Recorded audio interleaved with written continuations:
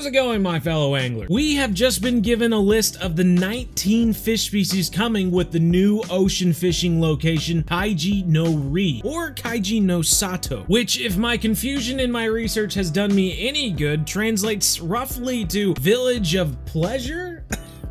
Whatever that may mean, or Village of Comfort, or Village of Openness, maybe referring to the vastness of the 20 by 20 kilometer fishing area. But before anyone asks, no, we do not have a release date with this dev diary. But you have to think, if they are giving us the species right now, there's really only maybe the fishing location and the equipment to give us in the future, so it's gotta be coming soon, you would think. But speaking back to the species, we have got 19 species to go through today, the largest of which is over 880 pounds, and the longest of which is over 13 feet in length. So, if you're ready to set some hooks into some saltwater critters, do me a favor, hit that like button, subscribe if you haven't already, pack your tackle boxes, and let's get into it, everyone.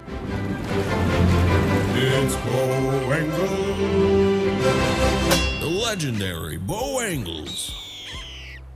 Naturally, when you think of this region, tuna comes to mind first. I didn't write that, that just comes straight from the dev diary. And there definitely seems to be some truth to that. We have got 6 different tuna species coming with this location, including possibly the largest fish to be included in the game. Now, just to speed this up a bit, I am going to be reading off the species as well as the weight and size, and then possibly a few details before moving on. So if you do want to see even more information, I would recommend looking up the entire dev diary, which I will include down in the description, but you can also follow Fishing Planet on their Facebook or in their forum or in their Discord to get these dev diaries as they come out. But here we go. Number 1, the yellowfin tuna. This sucker can get to 440 pounds and 8.2 feet in length. It says they stay above 100 meters in depth and will be active with other species of tuna during the night and day. So definitely one to look out for. Number 2, the big eye tuna. Sharing similarities in size and behavior as the yellowfin tuna,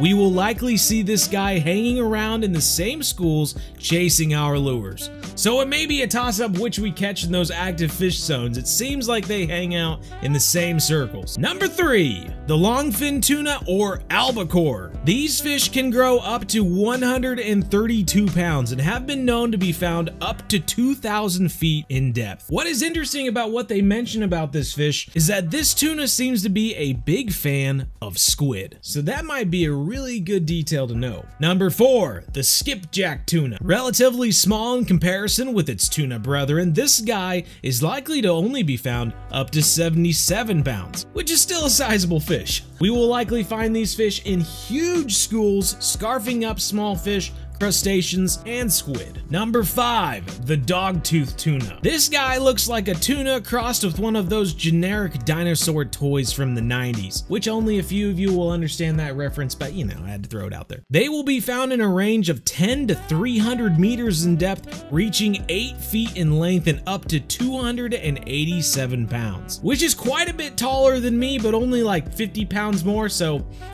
I have mixed feelings about this fish. And number 6, the big kahuna tuna, the bluefin. This is the heaviest fish at this new location, reaching weights over 880 pounds at an impressive 9 feet in length. This fish, which is worthy of its own TV show, looks like it won't venture below 200 meters in depth, but will certainly put a strain on the strongest rods that come out at this new location. And now, with the tuna out of the way, let's get on to some of those other species, starting off with number 7, the ruby snapper. Growing to only 77 pounds, these will still be a bright blast of red that you usually only see in the ocean when a shark bites into a seal. It seems these may be a bit of a nuisance species, going after a number of different baits in a wide 90 to 400 meter depth range. Number 8, the green jobfish. Another nuisance looking species, these will be found in 1 to 120 meters in depth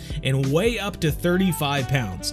They favor rocky coastal areas and coral reefs, so it seems this might be a good fish to target from shore if you can cast out to those areas. Number 9, the Japanese amberjack. a medium-sized schooling fish that reaches 88 pounds and 5 feet in length. It seems they'll respond well to baits and lures and staying in shallower water during the night, while diving deeper during the day. Number 10, the greater amberjack. The largest of its family, these guys can reach 176 pounds in weight and surpassing 6 feet in length. It says that these guys like to hang out around structures such as caves, reefs, and shipwrecks, and has a tenacious fighting spirit, giving itself the nickname of a reef donkey. Number 11, getting over some of these smaller fish so we can get into some of these heavy hitters. The Japanese jack mackerel, living at depths up to 900 feet, it mentions you should be able to easily catch these 1 foot, 1 pound buggers off the marina with shrimp and small fish. So eventually this could be a good way to catch fish off the marina, turn it into cut bait and take it out onto the open sea with you. But we might have to wait a few patches for that. Number 12, the Japanese anchovy. Now this guy is likely to be the all-time favorite fish on the map for many of you. Please sense the sarcasm there. This 3.5 ounce, 8-inch long fish can be found at depths up to 1,380 feet. It says we should be able to catch these guys on natural eggs, spawn sacks, or sea worms, as well as some soft baits such as worms or slugs. Number 13, now this is a change up for sure. The big fin reef squid. Active at both day and night, though more active during night, this predator will reach 2.5 feet in length and weigh as much as 4.4 pounds. Now we will be able to use squid jigs to catch these guys, and as Andrew mentioned way back during our interview, we should be able to turn these guys into bait to then use with the fish. And that'll kind of be our introduction into the crafting system, but we also might have to wait a few patches for that as well. Number 14, the striped bonita. Reaching 22 pounds at 3 feet, we'll be able to target these guys on a number of baits and lures. That's really all I'm gonna say about that guy.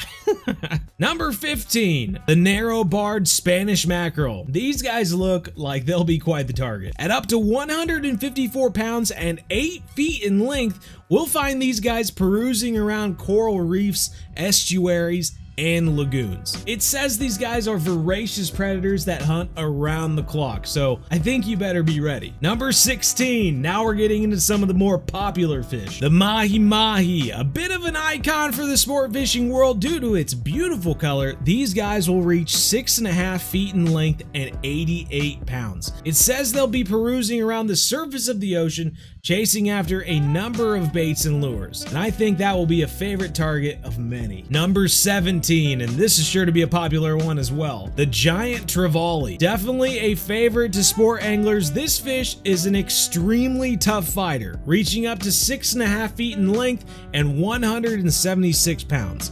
It says we'll be able to catch these guys on a variety of tackle and baits at different depths and areas throughout the day, but usually as solitary hunters. I think these will be a real challenge for us to figure out just during the day, different depths, different locations. It'll be really interesting to catch one of these guys, and I think you'll be happy just catching one because it might just take so much of a challenge just to find them. I'll definitely be interested in finding out more. Now, as we dive into these big boys here, I just wanted to ask one more time. If you haven't hit that like button on the video, please consider doing so. It helps me out. It helps Fishing Planet out, getting more viewers and more players playing the game, which grows the community. So if you've already hit it, then thank you. And let's get into these last two heavy hitter fish. Number 18, the giant grouper. These guys are not going to be picky about food. And like real life, it is literally recommended to throw out the biggest bait you've got onto a bottom rod hook and just holding on.